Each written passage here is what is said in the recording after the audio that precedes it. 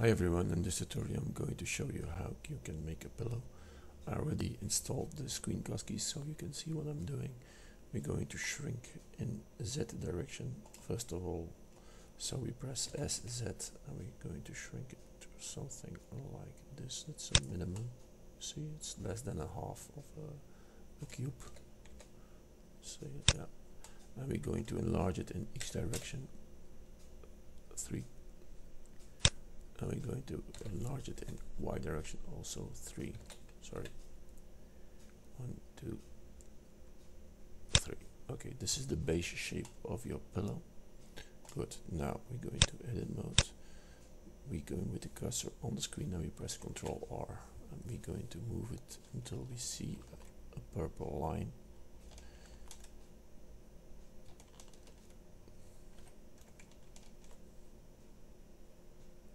Like that.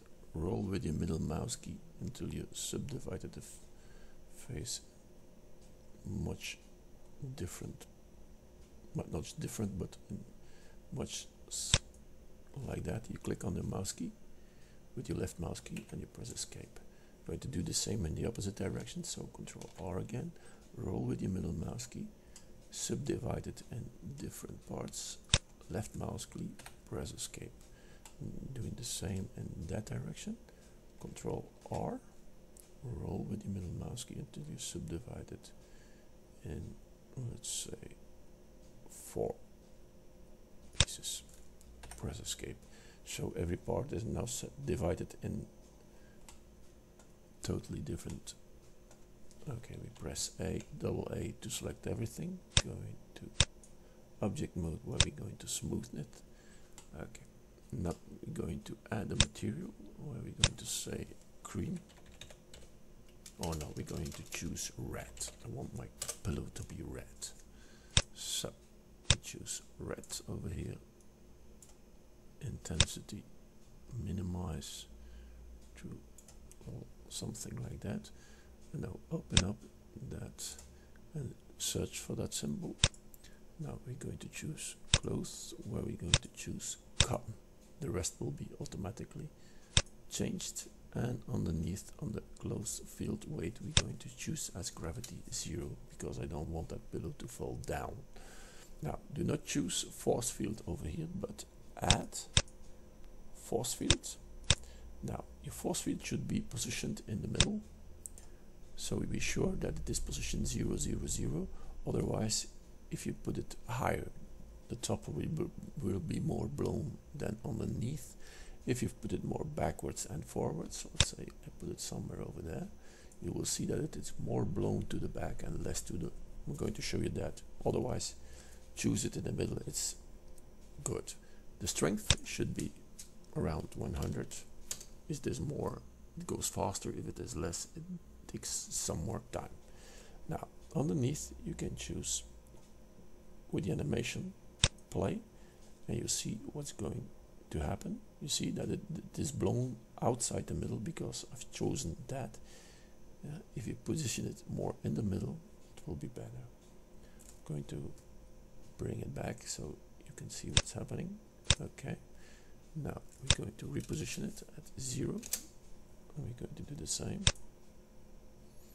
You will see that the bubble is placed in the middle where you want it.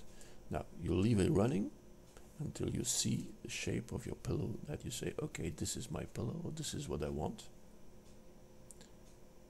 Let it run, it will come back. You can always play the video back again,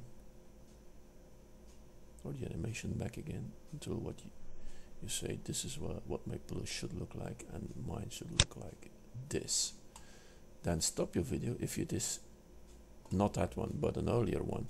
Play it back and say stop, or go back again until you stopped, like this. If this is what it should look like, right click on the pillow, go over here to tools and say apply. Now you lock down your pillow shape through what it should look like. Now these edges are a bit of my concern, so we go to sculpt mode. We're going to choose over here flatten, And now you have two possibilities to change everything. First of all, you have that yellow diameter, which you can change by using that. This means if I now push something, everything that is in the yellow diameter will be changed or will be flattened. So we're going to shrink it a little bit because I just want that top to be changed. And you can also play around with the strength. Now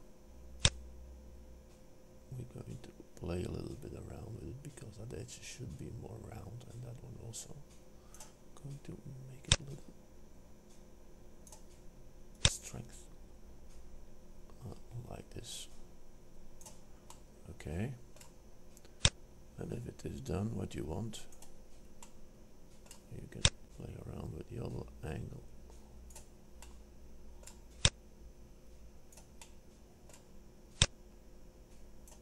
Now, if the shape is okay, but it is too thick, not a problem also.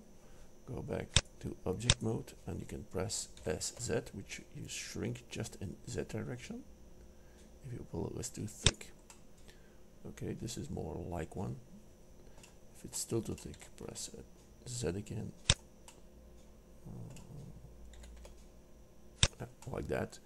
And if this is okay, I think you have what you got or what you want your pillow. I think everybody knows how to render it. If you like what you see, please subscribe to my channel and thank you for watching. Sorry for the guys who don't know, I'm going to explain it again. So if you want your camera to be positioned correctly, press at the num key 0, then lock your camera view. Now position your pillow through where you want it. Let's say somewhere over there, or a little more angled like this. Okay, when your position is okay, first of all unlock your camera view, cursor on the screen, press 0. Now go to render, choose format JPEG, and you have your pillow. If you want the background, you can also add a plane, which you find over here. Or if you want to more lighted, you can select your lights, press Shift D, position it on the other side, bring it a little more down, a little more to the front, and you render, and you'll see that your pillow is more aligned. So sorry I did not do that for the guys who already knew it, but this is how my pillow will look like. Thank you for watching and please subscribe to my channel.